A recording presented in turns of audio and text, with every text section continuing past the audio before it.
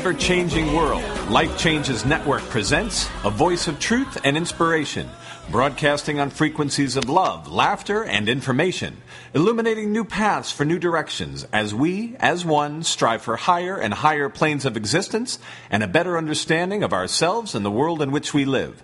Always remembering, life changes. This is radio like you've never felt before. This is Life Changes with Filippo. And now your host, our MC, the master of change, Filippo Voltaggio. Ciao, everyone. I am Filippo, and normally I say I am excited about the show today, and though I'm happy to be doing the show. And I know that this is an important subject. I know that this is a subject that touches home to way too many people. As a matter of fact, I believe that our guest has some statistics on this that are quite staggering. And the subject is child abuse, child sex abuse, date rape, trafficking, etc., etc. We're talking about the book Tears and Fears, and our guest will be Wilma Davidson, who wrote the book. And as we are getting ready to put this show together, a lot of thoughts were going through my head. And incidentally, about 2 weeks ago, I found myself on a weekend not wanting to do anything like work, and it wasn't a weekend, it was just one evening, and unfortunately those evenings don't come often, that I actually could take that time and just say, what would I want to do right now? And what I ended up doing is finding myself on Netflix just looking for a movie. And this movie kept showing up, and it wasn't a movie that was recommended to for me. It was just a movie that kept showing up, and I kept seeing it, and I kept looking at it saying, why am I interested in this movie? I might as well just click on it because there's something in this movie I have to watch. And within the first 20 minutes, maybe a half hour at most, I was bawling like a child because I was remembering my childhood, because the protagonist in the movie was so much like I was when I was a child. And the child was difficult. And as was I. I was difficult because I felt I wasn't understood. And because I wasn't understood, I became difficult, even more difficult, whatever. It's interesting that I actually shut the movie off and tried for a while, and then I went back to it because I couldn't wait to see how it ended, because I tried to figure out my emotions. And what was coming to me, I actually called a friend and shared, what was coming to me was that being that child was so hard. Interestingly enough, I also was crying because I was looking at the parents and seeing that they were dealing with their issues, and being those parents was difficult enough, being them, much less being the parents of a difficult child or a child that had certain difficulties. So I just went through that whole emotion process, which was quite interesting to go through, and watch the rest of the movie, and glad I watched it. But it's interesting that as we're getting ready for this show, nothing of this caliber was part of my life as a child. And though I think what I went through was bad enough, and I wouldn't wish it on my worst enemy, well, I don't have any enemies, but I wouldn't wish it on anyone, it's nothing compared to what we're talking about here. At least I don't compare it. So I think how in this book, how Wilma talks about how she helps families with the traumas, I think this is now several decades later, well, a few decades later, that I'm thinking back and still remembering and still shedding tears about that. At the same time, I was thinking about a friend of mine who adopted a little boy, and this little boy does not like to be around people, especially people with low voices, and men in particular. And he's still a baby, so he just cries whenever he hears a man speak other than his father, his adopted father, or the father that adopted him along with his wife. my friend. And I think, what might have happened to the woman who gave this child up? Was she raped? Did she have an abusive husband or an abusive boyfriend who abused her, and the child picked up on that voice or that energy? And so I think of that as we're going into this show. And then last thing, I also thought of when I was a kid, I thought of some of the children that I knew and some of them that I didn't know because they did not allow themselves to be known for some reason. There were the quiet ones or the shy ones, but there were also the ones that now looking back as an adult, I think there was something going on there. The way they looked, you could just see now. It's vivid in my mind. Their expressions were not natural to me now, grown up as an adult who has seen healthy, happy babies and young adults and children. And these were not children that had healthy childhoods, and so some of these issues might have been in theirs. And I'm not going to stop to think if it was or not, but it makes me think today, as I go about my life, that I see some of these things in the world, and I wonder, how would one help? And I'm trusting that after we talk with Wilma Davidson today, we'll all know right after this. Clean water is not enough. Reverse osmosis, distilled water, and most bottled waters are devoid of naturally occurring minerals. They are acidic, unstructured, and hard to absorb and rob minerals from the body. IonWay's ionizers produce a superabundant supply of powerful antioxidants in each glass. Ionized water has a reduced molecular cluster size and a negative charge, hydrating you up to 6 times better. Water from an IonWay's ionizer will help you restore your body to its natural pH balance, boosting your vitality. And ionized water more effectively flushes acidic toxins from within your body. Drink the healthiest water available today. IonWay's water systems, their water changes everything. To learn more about IonWay's water systems and how you can own one today, visit our website at lifechangeswithfilippo.com and click on our sponsor page. You are listening to Life Changes with Filippo on the BBS Radio Network with your host, Filippo Voltaggio. You can visit us online via Twitter and Facebook and at lifechangeswithfilippo.com. That's Filippo, Filippo. Well, I am back. I am Filippo, and our guest today is Wilma Davidson. Tears and Fears is actually one of the 2 books that we will be discussing. Tears and Fears is a help guide for the families and victims of child sex abuse, date rape, and trafficking. That book actually has come out as of a few short weeks ago. And the author, who's with us now, is not only from Scotland, she is in Scotland. And God bless her, it is 3 o'clock in the morning there, her time.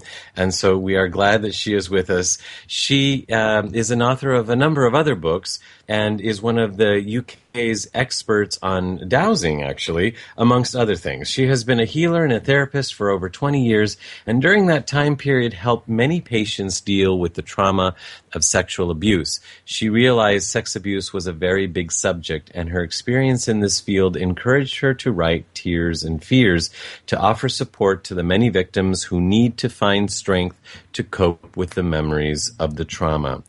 Wilma, welcome to the show. Thank you. It's lovely to be here. It's lovely to have you. Okay. How big a subject is this? It is too big. It is one of these subjects that needs awareness to be created.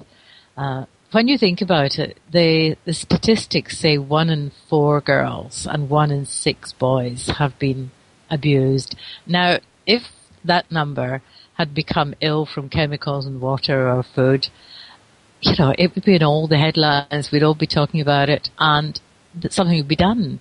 But this tends to get pushed under the carpet. I think a lot of people don't like talking about it. They feel guilty.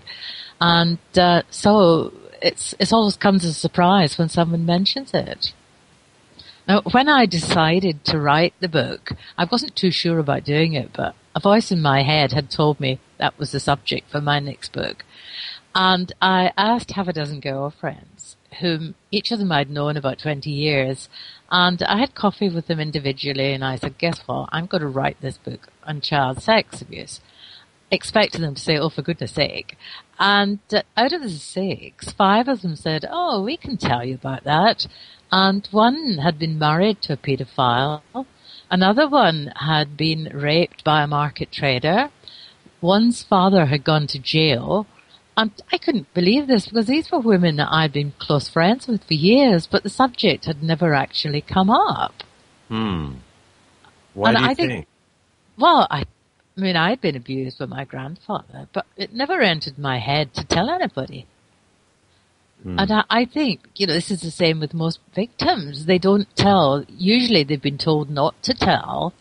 And even if you're told not to tell when you're a child, as you get older, you still automatically think, I shouldn't say anything.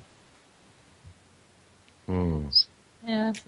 You said, you mentioned your grandfather, and now knowing you're a grandmother, and my thought just went to how, thinking now as a grandmother, what happened to you as a child from a grandfather, what does that do to your thought process?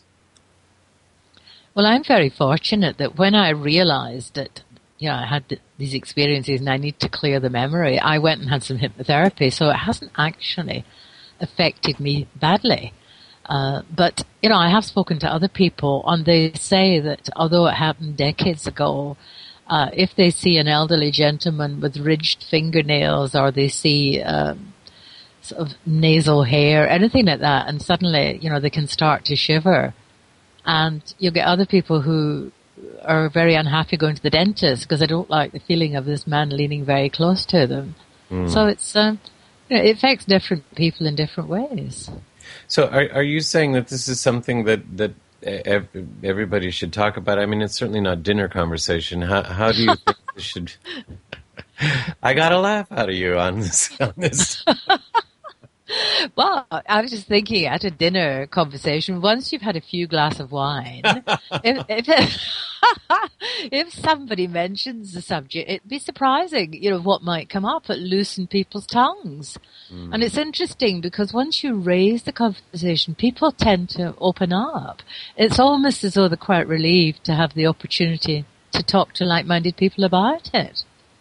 I find this to be true for so many subjects that are considered taboo, and people have the need to talk about them. And as you're saying, if they were able to talk about them, they could be helped, or it could be relieved at some level, for starters. Yes. Now, the interesting thing is you were saying about a dinner party, but that is a good time to talk about something like that because it sort of takes the pressure off it, and you can talk about it a bit more light-hearted than you would if you hadn't had a glass of wine, and perhaps it loosens your tongue slightly so that it comes easier to talk about it.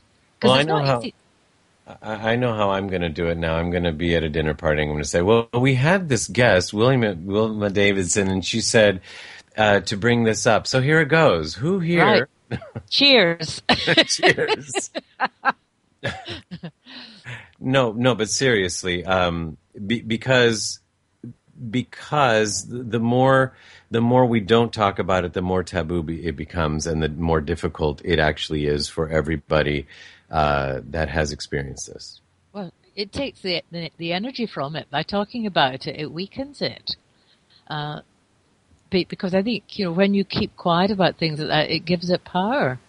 So I think bringing it out in the open and letting people share it, it does lighten the energy.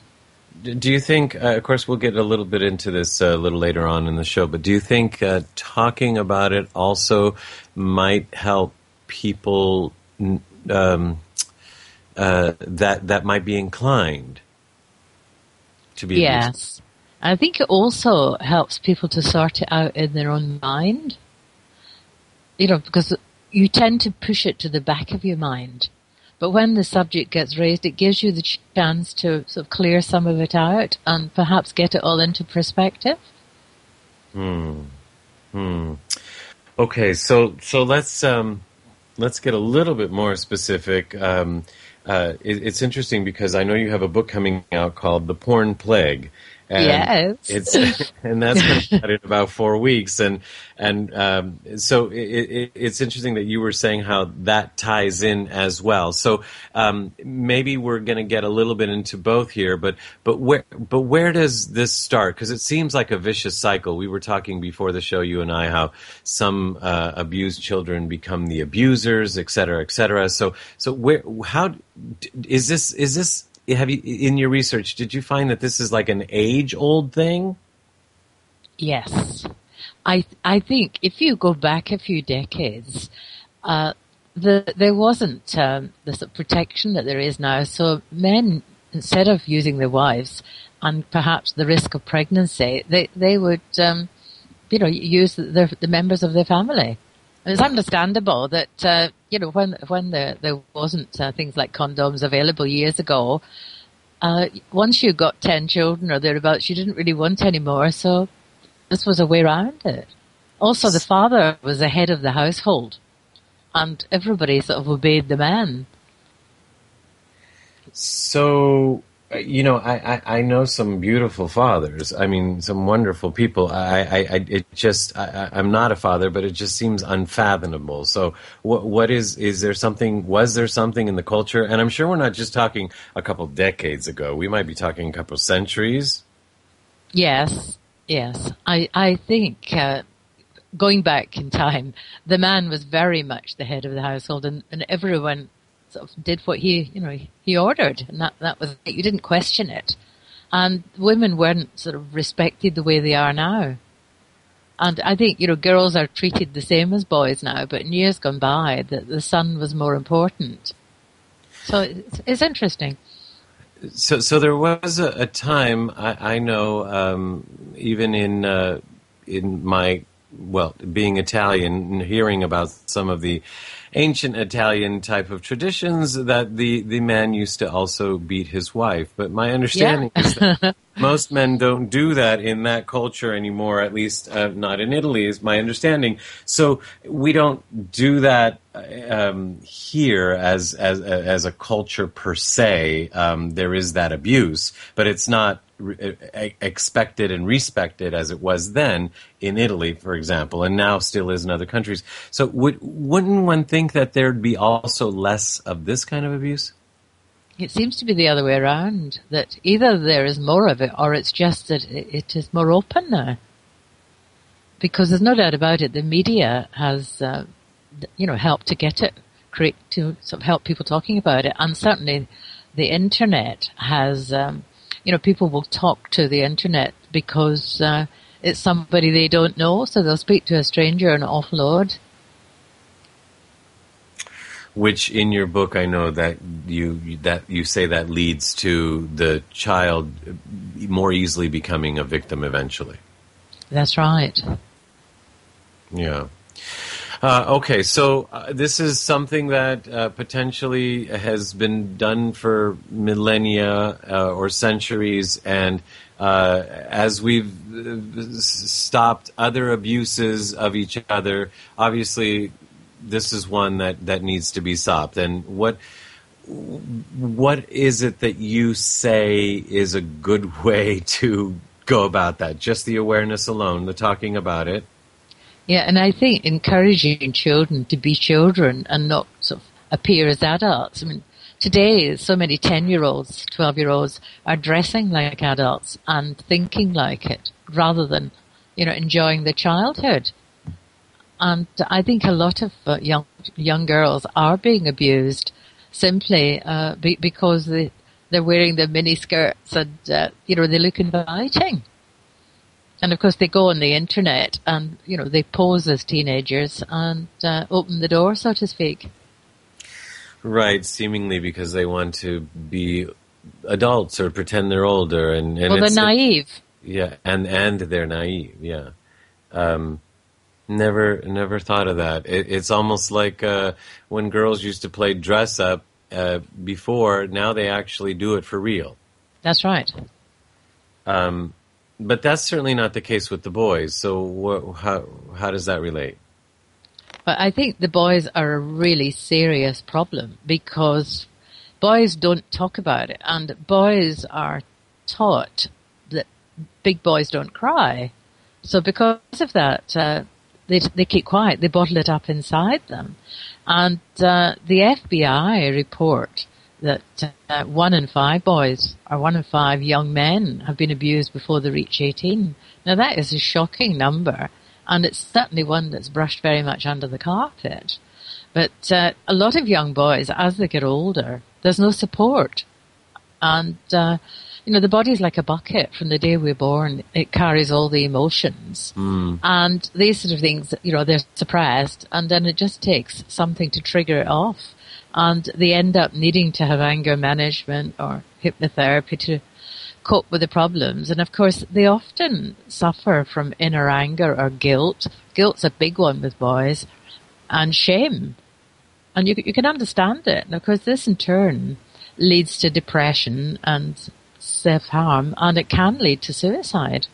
And of course, they do need to have a lot of inner child work done to try and build up this confidence. And many of them have a fear of public toilets. It's reminding me of, how often we hear on the news, especially in this country, about the abuse of priests on boys, and how these are adults now speaking up with families of their own.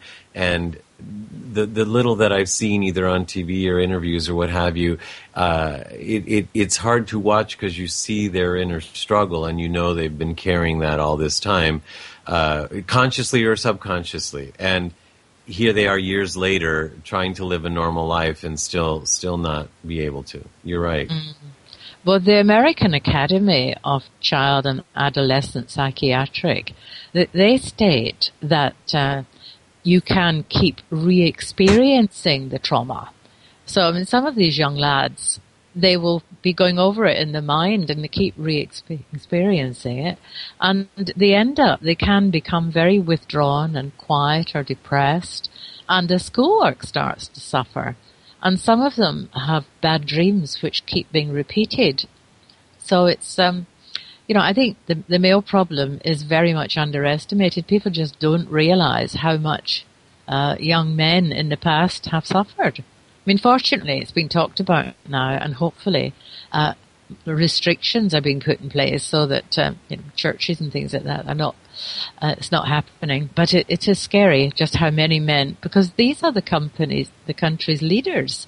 These are the men who are going to be in industry, be the boss and so on. So it's going to affect them if they've got all this on the back of their mind. And once it's in your subconscious, it stays there until you're ready to cope with it. So you might find that it happens to you when you're 5 years of age, but it's when you get to 30 that it suddenly bubbles to the surface and has to be dealt with. Why would it bubble to the surface at 30? Well, I think it comes to the surface at the time that your mind is able to cope with it. So, you may be 60. I have come across people who have been, fairly near retirement age, and suddenly this crisis comes, and it can be other events that trigger it off. Perhaps you go in a certain place and you see somebody and it reminds you of that place or that person, or it can be a smell. Surprising, actually. The memory remembers all sorts of things, and it can be something which appears quite unimportant. It can trigger the whole thing off. Like the smell of rubber or... Right. Yeah, anything. So there you go. It seems like we're all over the place here, and because it's hard to, we're touching on a subject that I've certainly not really talked about often. I've had some friends who have broached the subject with me about their experiences, but even then, it's hard. It's hard to, like I've met the parents of my friends who have been accused and have been in jail or what have you, and and they seem like nice people, and they seem like everyday normal people, and yet my friend's life had been ruined for, you know what I mean? It's just hard to get my mind around all this. Well, that's right. I mean, my grandfather was the pillar of society.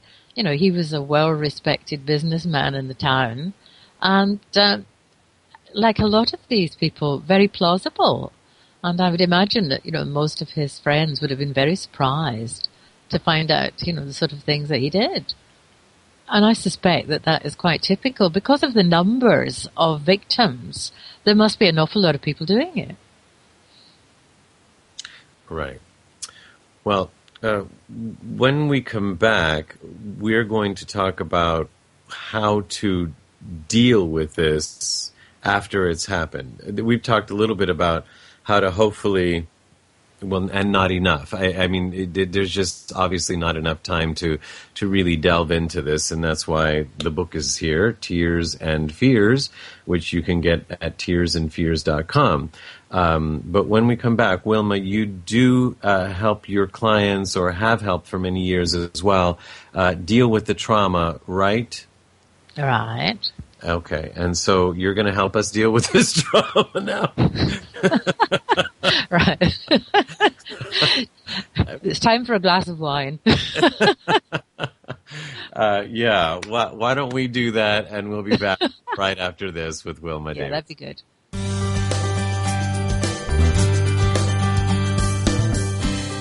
There are self-help seminars costing thousands of dollars guaranteeing miraculous transformations. There are compelling speakers and life-changing weekend experiences where you can walk on fire. They all deliver revelations that guarantee you'll come back for the more expensive revelations filled with even greater wonder next month on Fiji. We get addicted to positive, heartfelt, expensive theater. What we really need is a jumpstart, an awakening, someone who can give us a reminder that everything we need lies within.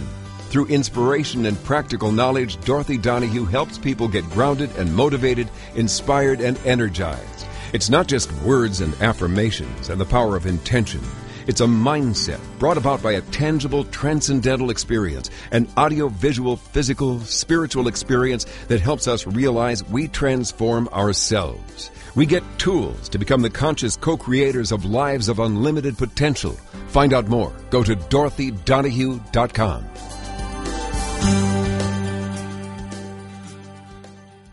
You are listening to Life Changes with Filippo on the BBS Radio Network with our host, Filippo Voltaggio. You can hear tonight's show and all our past shows, which include luminaries such as David Wilcock, Mariel Hemingway, Georgios Tsoukalos, Marcy Shimoff, and Shadow Stevens on our archive page at our website at lifechangeswithfilippo.com. That's Filippo, Filippo.com. Remember, you can also connect with us via Twitter and Facebook, and now in our own community at lifechangesnetwork.com, where real people come together to share real life in real time. That's lifechangesnetwork.com. And we're back. And I'm Filippo, and our guest today is Wilma Davidson, who's written the book Tears and Fears, which is a helpful guide for the families and victims of child sex abuse, date rape, and trafficking. If you want to learn more about Wilma and her book, and get her book at www.tearsandfears.com. Now, she also has another book coming out in about 4 weeks, and that is The Porn Plague, and she'll be able to tell us a little bit about that closer to the end of the show. But Wilma, since you know, one thing that I was thinking about during the break is that when you and I were talking before the show, you are so funny and you're so jovial and laughing and all of that. And here you've also shared, which I wasn't aware of, about your own sexual abuse experience as a victim. So it's not too late to have a happy childhood. And that's quite true. And I'm sorry, and to be healed as much as possible from this. Yes. I think there comes a time when you are ready to be healed. And once you recognize that there is a problem, then you can deal with it. And there's lots of help available. But until you actually become aware that you do need help, then you just keep going on with it bottled up inside you. And I think this is why so many people suffer from depression and all sorts of other emotional problems, because they've got all this inner anger.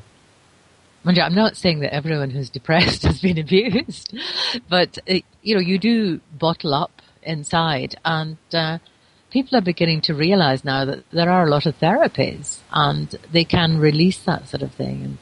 And things like emotional freedom technique, you can tap it away, or you can have hypnotherapy, or you can meditate and find out what it's all about. And people like Dorothy can help. Absolutely, and she too has had her own experiences here. You're very intuitive, and so what is it that you do specifically, or what is it you say, or where do you guide some of the trauma victims and families through your therapy?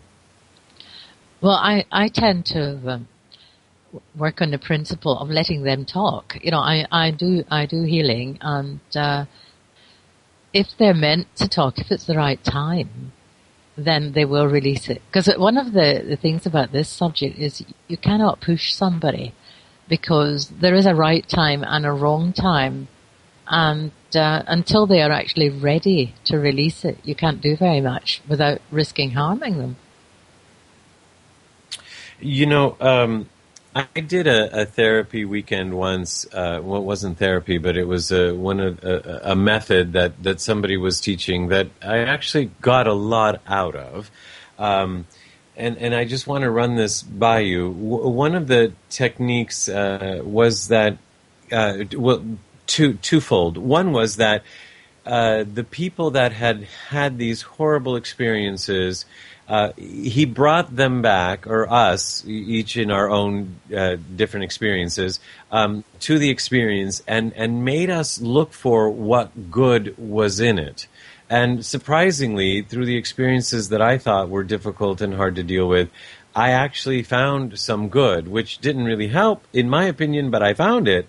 But then he actually had us focus on the good and see how that extended into the rest of our life, and how our life had changed, those of us who felt our lives had changed for the good because of it, and then be grateful for the fact that this was what actually turned our life in that way. In my case, it did work that way.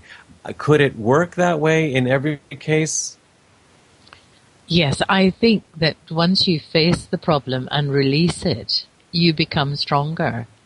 And when you've had an experience like that, when you look back, you realize that you are much stronger. At the time, it's all a bit of a nightmare, but you do come out of it much stronger once you've sort of looked at the emotional side of it. And there's so many things that start it all off. And one of the problems nowadays is that children are sort of putting themselves in a situation where they're vulnerable. They're doing things like texting, or sexting, should I say, when they're sending photographs of genitals to each other. And yeah, it's all a great joke, and they must have some fun trying to take the photographs. But, it means that these photographs are passing around among their friends, and can cause a lot of problems. In fact, in America, I expect you've heard, in Pennsylvania, some children have been charged by the police, and in Florida, and it's becoming a real problem. So, of course, when people start doing things, or when children start doing texting, it's making them vulnerable without them realizing it. And it's the same with the chat rooms. That's making them vulnerable. So these are problems that weren't there a few years ago. So there's new ones coming up all the time. So you see this as potentially a bigger problem than it ever was? Yeah, well, it's different. It's changing. The internet has changed it, in that suddenly it's easier for pedophiles. And, of course, the children think they're being very grown up and streetwise and so on, when in actual fact they're not. But because, you go through this stage of being very immature but thinking immature, and that's when they're vulnerable. But, of course, this sort of thing has only happened in recent years, so that's causing a lot more casualties. Well, so obviously parents can't control, and this goes into your other book, the porn book, actually, which yes. is called The Porn Plague. But parents can't control what children do on the internet. Even if they put controls, I'm sure the kids are smarter than they are when it comes to computers and can figure out how to take them off. So that's right. Well, 71% of children in the UK have an online profile, and something like 1/3 of them have their computer in their bedroom, which of course is not good news because the parents don't have the control over what they're watching. And I know in Canada, something like 70% of females and 90% of males in the 13 to 14 age group have accessed explicit contents. And of course this puts ideas in their head and makes them feel very grown up. And it really is quite a problem. In London, the Portman Clinic, which is worldwide well known, 1/3 of the young patients are there for porn addiction. And it suddenly brings it home to you, that things have changed in my day as a child. And of course, the websites nowadays, if children click on something like My Little Pony or Pokemon or Action Man, 30% of these sites are actually hardcore sites. Right. And, the children are fooled into opening them up. And, Barbie and the Jonas Brothers, there's quite a lot of them have got sites which they're just using their names, and when the kids open them up, there they are. So this, of course, makes the children much more aware. Because I certainly wasn't aware of all these things when I was a 12, 14-year-old. So times are changing. So you're not saying aware as in the good sense, and if you are, it's a double-edged sword, right? That's right. They become very aware long before they should be. And so, yes, go on. No, go on. Well, what's happening now is a lot of children who have been abused are falling back to self-harm. And self-harm is becoming very, very common. And of course, a lot of them, they hide it, so they do it in places where it's not seen. But it is a real problem. And they lack self-worth, a lot of them, and they feel that nobody's listening, and that they don't, it's all bubbling up inside them. And this can go on for years. So it's a problem which it needs an awful lot of exposure, and there's so many different avenues. It's all the different facets of it. And the sex abuse is not just in America or the UK.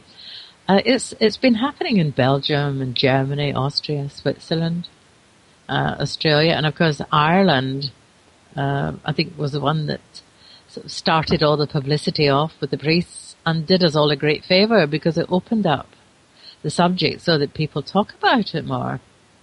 And I think this is what it needs, is for us all to start talking and sort of helping to create more awareness.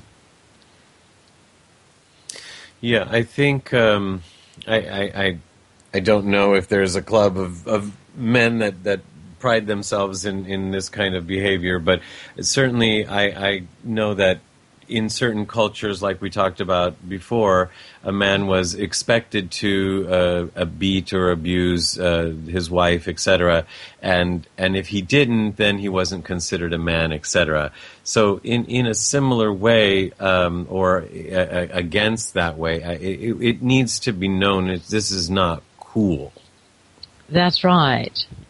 Well, I think, the business with the priests worldwide, that was like the 100th monkey syndrome.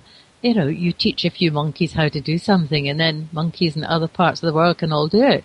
And it seems to have been the same thing with the churches and the priests, because every country seems to have been having enormous problems. And that now, of course, you've probably read all about the millions of dollars that's being paid out to victims. But of course, these victims will never have a normal life because the damage has been done. So, no, let's hope that they can, because you seem to be having a beautiful life. Thank you. Yeah. One of the problems we haven't mentioned is the fact that a lot of the children who have been abused and a lot of the children who get involved through sexting, etc., is the transmitted diseases. Now, this is quite scary because there's something like 19 million new diagnosed cases each year, and US has the highest in the industrial world. And it's a problem because some of these diseases are not sort of instantly diagnosed, so you can be a victim and not realize that you've got chlamydia or something like that. So that's another side of this abuse which needs a bit more publicity. Wilma, with every problem that you mention, it seems like it's going up exponentially. Where this is a bigger problem than we seem to have answers for at the moment. Well, that's right. I think children and people, adults who have been abused, they're 3 times more likely to suffer depression. The statistics say they're 6 times more likely to have post-traumatic stress at some time. And, a lot of them go to alcohol abuse, and 26 times more likely to have drug abuse. And then, of course, there's always the few that become suicidal. So it's a big subject. We could talk every night of the week about it. I suppose, and maybe have millions of people that might be willing to talk about it, and according to you, that actually would be a good thing, because come to think of it, not everybody either can afford or knows how to go get help or therapy, like we've talked about. But talking about it is a good start, right? Yes, I think once you talk about it, to the right people. Yes, but you then have a feeling of relief that you're actually talking about it and telling somebody, because it's for so long you've been keeping it within and not telling us all. And it is a relief to a lot of people when they can sort of start to release it. Well, Wilma, that touches on something that for me, I wish we could all, as a civilized adult community of the world, start talking about so many things and get rid of these taboos of men are not supposed to think that or cry or this or that, or women aren't supposed to talk like that, or blah blah blah, and so this leads to that, for me. Yes. But you seem to be doing not only well, but you could talk about just anything if you could talk about this, and you could talk about porn. And what did your lady friends think of you? Think of the subject of porn, by the way, when you brought that up. Well, of course, I tend to laugh my head off when I'm talking about it because I see the funny side of it. I looked at some of the porn sites because I thought, if I'm going to write about it, I really must have an idea of what I'm talking about. And I found it was just a joke because there was no romance about it. There was nothing nice. Some of it just looked, it wasn't very flattering. And I must admit, I did find the whole thing quite entertaining. But the trouble is, kids, they can be easily impressed, and it does make them feel very grown up. And of course, when they tell their friends what they've seen, it gives them street cred. So you can understand how this thing becomes quite popular with kids. Yeah, I can understand. I can understand what you're saying now. I still can't understand or wrap my mind around everything that we've talked about today, but it means that that's something that we'll need to talk about more, and hopefully in so doing help a lot more people, since this is such a big problem. So, Wilma, thank you then for writing Tears and Fears. The book Tears and Fears is available at tearsandfears.com. And Amazon. Oh, and Amazon, that's great. Oh, yes, it's on Amazon and all the other internet sites. And will the porn blog plague be there as well, the porn plague? Oh, yes, it will be there in 4 weeks' time. Okay. The thing about this book is, it's a must-read book because people need to be aware, because this problem can happen anywhere to any of us at any time. And it's the same with the trafficking. It can happen to the person next door. You just don't know. So it's good to read this and be aware. And without trying to sound conceited, I think that these 2 books are 2 of the most important books in health published this century. in that they are taking the lid off subjects that need to be exposed. Well, thank you for exposing them, Wilma, and thank you for getting up in the middle of the night in order to do that with us on air. Well, it's been a pleasure. I've really enjoyed it. I love your dulcet tones. Thank you. I thank you very much. I appreciate that. And I appreciate you. And please do stick with and listen to our producer's wrap as Mark and I try and wrap our minds around what we just talked about right after this. Life Changes with Filippo is a premier radio show presented by Life Changes Network, which is a company whose team has dedicated their lives not only to positive change, but to helping others observe and embrace, honor, and even celebrate their own changes, thus enabling a more positive, inspired life and helping to create a more positive and inspired world. From everyday people to corporate giants, celebrities, and children, we are here to help and to serve. With heart and experience, we bring our message and positive intent into your home or corporate office, and even through appearances on your favorite shows. If you wish to learn more about Life Changes life coaching and a private consultation with one of us, corporate event appearances, or if you would like us to appear on your radio or TV shows, visit lifechangeswithfilippo.com and click on our representation page. You are listening to Life Changes with Filippo on the BBS Radio Network with your host, Filippo Voltaggio.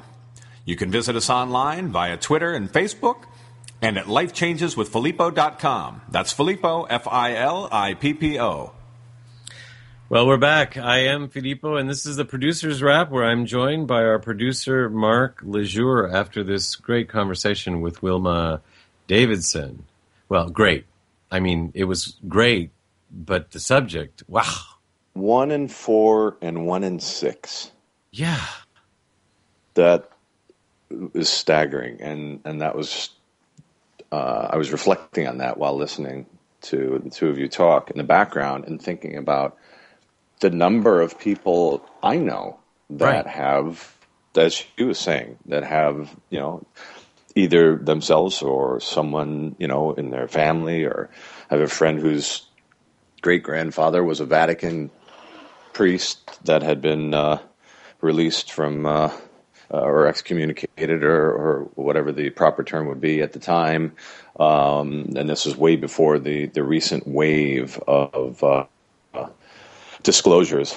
And, the thing that she was talking about with the internet being, making it more accessible or making it easier for pedophiles. But at the same time, I do believe that if nothing else, that the episode with the church showed that it existed, that it's been around in such large numbers, and thank God for the internet because it was able to disclose that. So I think it's making it more difficult as well by bringing transparency to the forefront. One could only hope. And, it just made me think of that comment I made earlier about the therapy where you look at the situation, at the victimization, and then try and find some good in it. That's certainly something that we can try and do afterwards, but we hope that people don't have to learn and find their good that way. I certainly wouldn't have liked it. I mean, I can't imagine. I'm just saying that it doesn't help.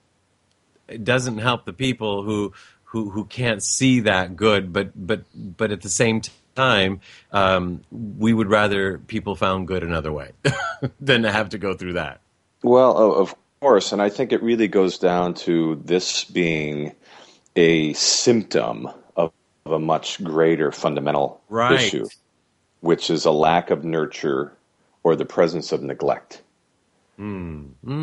Especially in this material, consumer-based society where, kids are killing for Nikes and video games and things of this nature, and parents are in such a hurry and it's a rush, and you're going to wait there. And now the latest thing is the I can't remember the term, but it's present absence, or where parents are on their phones and on their smartphones, and they're there but they're not. Oh, right. The nurture isn't there. There isn't a connection with the kids, and it comes. You look at what would be the driving force for this, and it's It's power control, right? There's aspects that clearly the perpetrator is lacking, or attention. So something that they didn't get, and this is learned behavior. You know, I like, just like you said, how you think this is part of a bigger problem, and it is, and it's even part of a bigger problem and a bigger problem, and I just think, wow, if we are having these discussions in our generation, and Wilma and her generation, of the experiences she had and that we've had, or we know friends have had. Just think of the kids that are growing up today with all the things that Wilma mentioned. What is the world going to be like? What are they going to be like when they're our age and we're her age? Well, we gotta hope that what at least you and I believe in, and the fact that consciousness is continuing to expand and raise, and awareness of these issues being talked about by us and others, bringing it to the forefront, and the work that Wilma and others are doing. You got to hope that that's going to turn the table, and that eventually we will grow and relearn nurture and putting families first. And putting the phone down, or taking time away from the office, or changing your lifestyle so that you're present. And I've never seen anybody want to hurt another human being while they're in a state of being loved. Right? Mm-hmm. If you're in a state of being loved and you're being nurtured and you're being satisfied, you don't. There's no drive. There's no catalyst for turning around and hurting someone else. That always seems to manifest from, again, neglect or lack of attention or nurturing. Mark, that's so profound. And I was I went to a store to buy something this weekend, and they didn't have what I needed, and I had a little time, and I walked around the whole store, thinking that, I'll just get something else, and it might be fun to have something new or something. And there was nothing in the store that I needed, and it's not like I have a lot of things, but it was nothing that I needed, and yet I could see where all the items that were looking at me, or that I was looking at, all had been advertised as if I did need it.